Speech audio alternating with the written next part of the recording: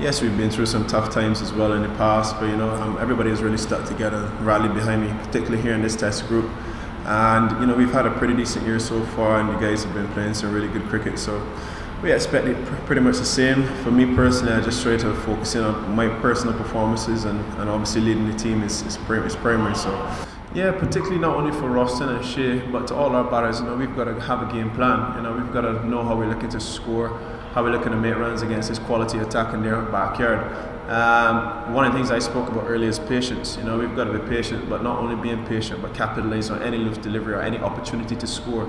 I think looking to score is evident and should be one of our main game plans. I think whenever you play a game of cricket, you've got to be positive and look to score, and that's the only way you get runs on the board.